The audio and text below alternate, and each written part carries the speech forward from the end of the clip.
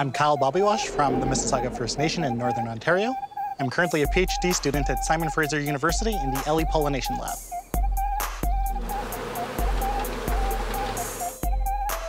I think I've always been interested in science since I was small. Even before I knew what science was, I was catching animals, gathering insects, and documenting all of them.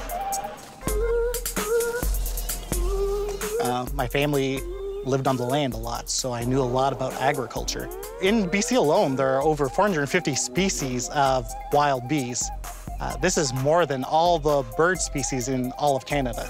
I love the science behind bees, just the importance that bees have to not only the crop yield, agriculture, and most of the economy, but also to people in general, as so much of the food we eat require these pollinators. So it just seemed like a really important thing to study. You think about it, every 1 out of 3 bites that we eat is due to a bee. Pollinators are required for 90% of all the plants on the planet. So understanding that there's this diversity and just really taking a personal interest into them will really help change society's view of bees and their importance. Bees are not always yellow. I mean, if you look at the whole diversity of 20,000 plus bee species on the planet, you have beautiful blue metallic bees, you'll have black bees, you will have orange bees. Even in our fields here, we'll have a bee that's almost all black and then 1 yellow stripe.